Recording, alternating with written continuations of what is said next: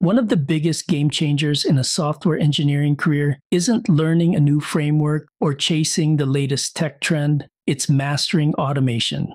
It's our ability to streamline repetitive tasks. So in this video, I want to show you guys how automating complex or manual tasks helps you skip past the grunt work and stay laser focused on the good stuff. That is, actual development. I'll walk you through my personal GitHub Actions workflow for automatically releasing my World of Warcraft add-ons. Seriously, if you're still doing this manually, someone needs to slap you. Okay, please ignore that last part.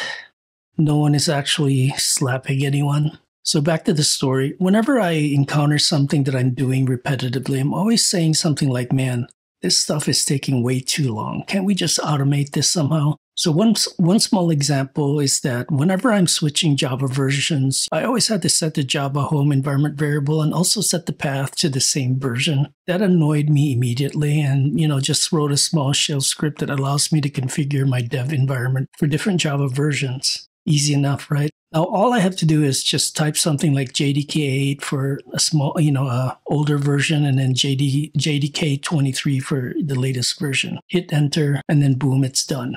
Let's do a real live demo on how all these automated builds work. We're going to modify a README file and then create a pull request.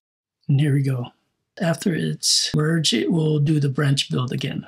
Since today is April 1, we're going to push it. April Fools. Here we go. Boom. Got pushed. Then next thing we do is we'll go back to the actions, and here it is. It triggered the release build. It created a draft release, and you can see the assets here. There's about 4 of them. But here's the bug that it referenced, created all that.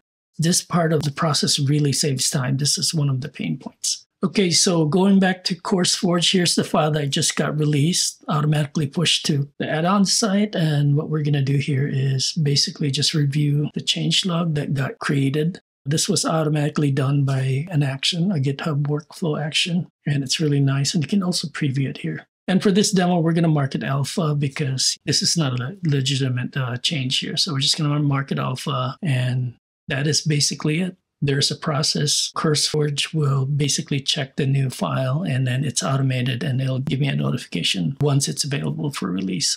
Okay, now let's take a look at the release draft that it automatically created here. As you can see, it's 2025 4.1, which is a tag that we created. Here's the MD5. Here are all the assets, and we can actually edit this and double check it, make sure it's correct before we mark the release or publish the release. We have a record of all our releases. And that is it for this demonstration.